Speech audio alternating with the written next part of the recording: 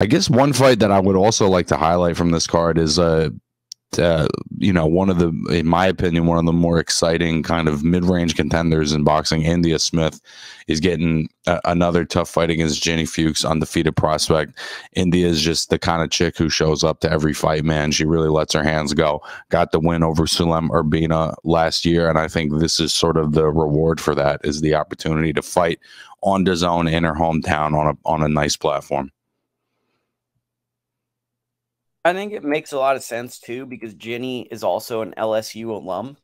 So it's like you get two people who have the ties. Ginny's a really good fighter. I'm surprised Ginny wasn't picked up by Top Rank, given her relationship with Michaela Mayer. It feels like promoters are getting kind of stingy because we're getting close to that Olympic window where it's like we want Olympians or bust. Right. Coming out of the Olympic class, I thought Ginny was one of the breakout stars of women's boxing, and it's kind of crazy how there's not really a path for her just yet. Like, I thought that you have someone who's battled OCD, very interesting story, and really can fight, very talented, one of the best of her generation, and yet she's struggling to get fights, and she's having to sell tickets herself on the internet. And I just did not see this as her path at all.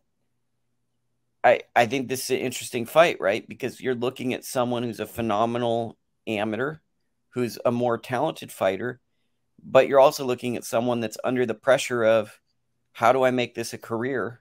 Fighting someone in Smith who, playing with house money, might not be as concerned with that.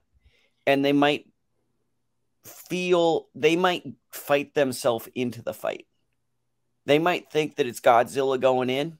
And if you allow them a way to win, they're going to find the way to win. Oh, yeah. And if you look at India's record, trust me, I've done 2 podcasts with her. This is not somebody who shows up to lose, man. That's why she beat Sulem Urbina, because Sulem gave her that little crack in the door and she busted that shit open, bro. So if you give Indeya the chance and you're not really good at handling that pressure or that volume or any of that, she will win the fight, bro.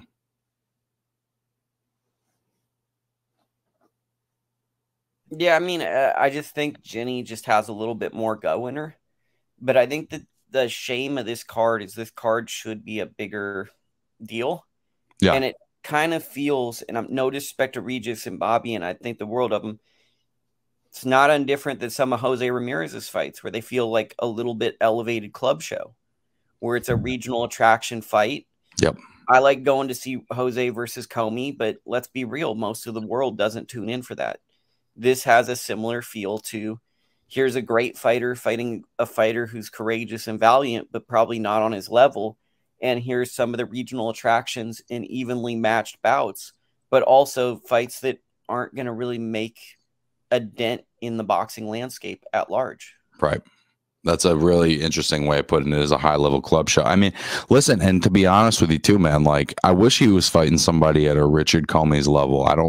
You know, Zorrilla's really only had the one notable fight. We're not seeing him in with somebody who's like certified here.